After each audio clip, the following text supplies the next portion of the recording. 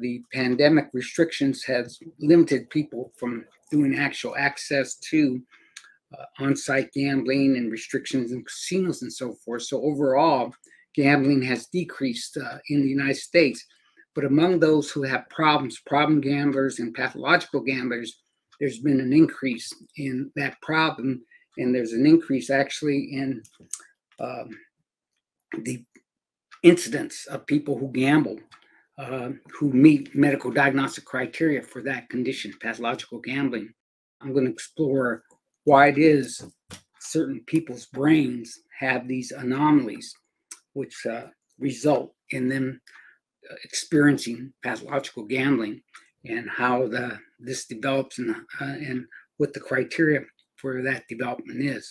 So I hope to really, the goal is to diminish the shame, diminish the guilt, diminish the all of the misinformation about pathological gambling. With the treatment, the brain does heal, and the brain's ability with its plasticity and its ability to form new connections allows it to become highly functional again. I think the most surprising and fascinating thing is that despite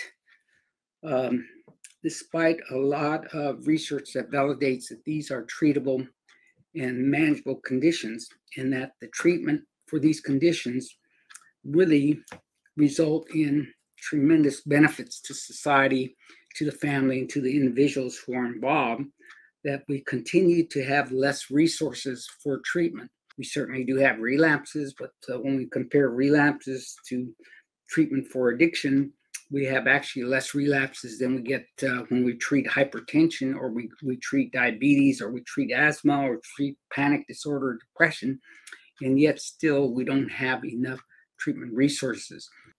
I think the greatest inspiration is that there continues to be so much stigma and so much misunderstanding about people who are vulnerable to this condition, and they're often portrayed as being weak, bad, or having no control, or having actually no desire to control their behavior.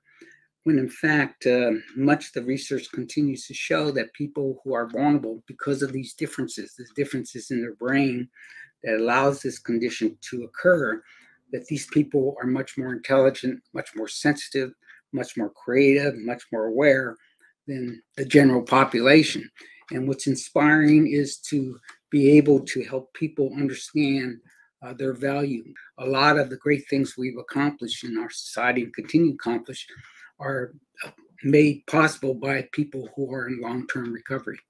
And we need to inspire or attract more professionals to get involved in this field.